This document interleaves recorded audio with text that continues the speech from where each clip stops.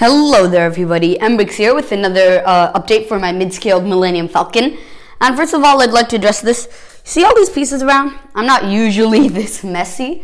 Like, everything else is usually really neat. If you saw my studio tour, it's not just, I didn't just clean for the camera, you know.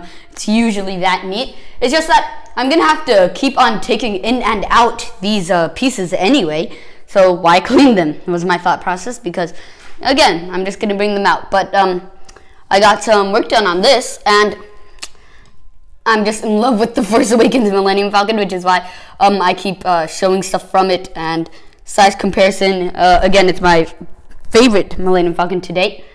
This kind of rounded plate, this was on the Force Awakens one. The canopy, this was on the Force Awakens one. These sections, these were on the Force Awakens one. So there's the size comparison.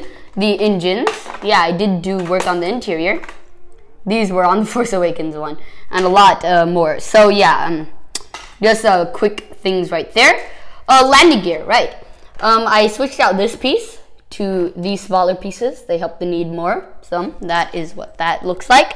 I might be able to use this piece for something. I don't know, just took it out, has a print on it. Someone tell me what set that's from.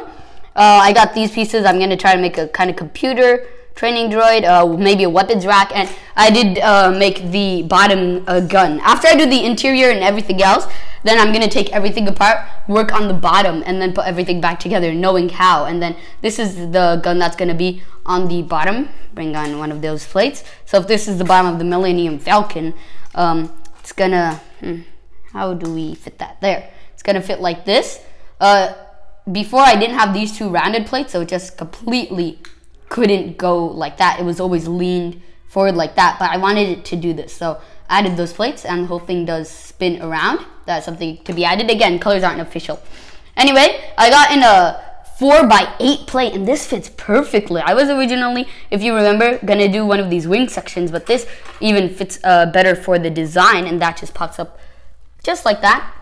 The interior, again, colors are not official, but I have the layout, so the wings, again, aren't official. Nothing here is official, but you can see how the whole thing opens up. My only concern right now is, like, I'm fine with a bit of gapping, because the original had some gapping, but I don't know how I'm going to do this section, maybe with a 4x6 plate that connects to this, and then something similar on this side. That is another thing that I'm gonna take into concern. By the way, Force Awakens Millennium Falcon, I just can't stop talking about it because it's the only reason this was possible. And the reason because of that is that was actually like the first Millennium Falcon I saw the review for. I didn't see the review for the old one at the time, and I don't think anyone reviewed it at the time. But anyway, you see these gaps? I am an OCD person. That would just not work in my mind. But because, like, if I was making a rounded shape, I think it would have looked so bad. I would have used a lot of curves, and then I would have just quit. I'd be like, this isn't working.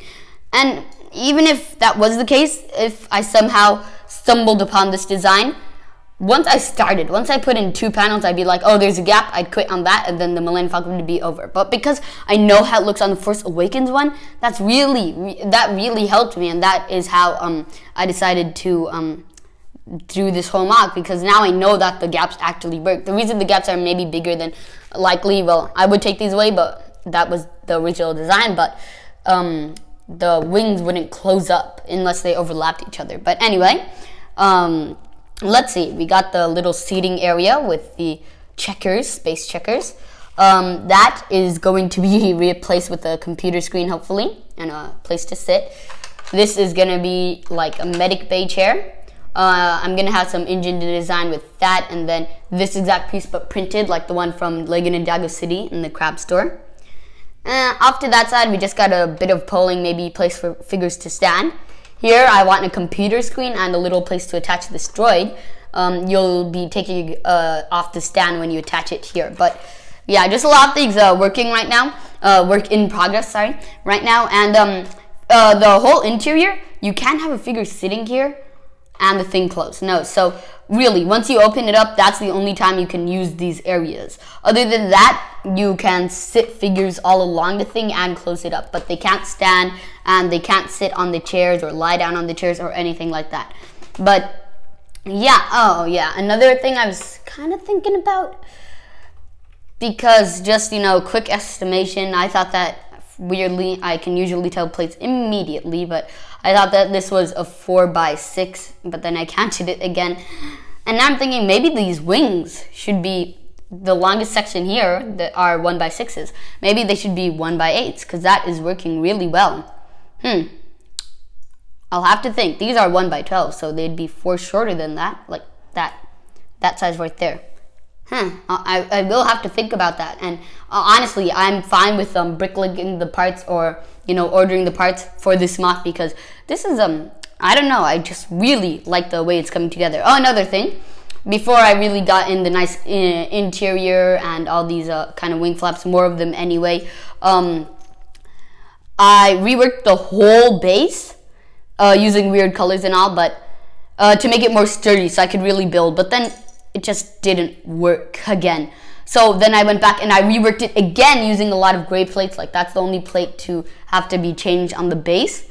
And on the bottom, sure, these two are still ugly, but look at that. I use a lot of those panels. So yeah, and I use a lot of these sorts of pieces to connect the plates at the bottom better. So yeah, I think that that's definitely working. Oh, and this, well, it's connected right here, but it is able to go down, and I even tested that. And I decided that I'm gonna make 3 to 5 of these kind of landing gear equipment. So I'm gonna try to get some more pieces on Wednesday.